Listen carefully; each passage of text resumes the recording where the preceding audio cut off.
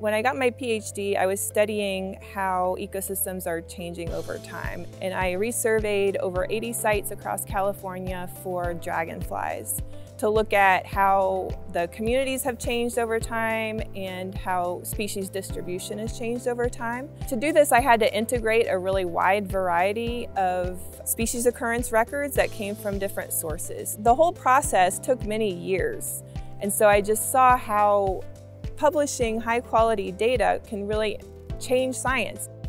So I work primarily on a data repository that is for Earth and environmental system science data, and we work with scientists to figure out what they need for data management and for publishing their data.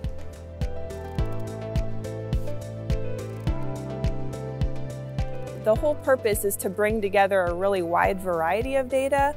So we have sample data, we have sensor data, microbial data that's derived from samples, chemical data, landscape cover data. This wide variety of data is often needed to study whole ecosystems.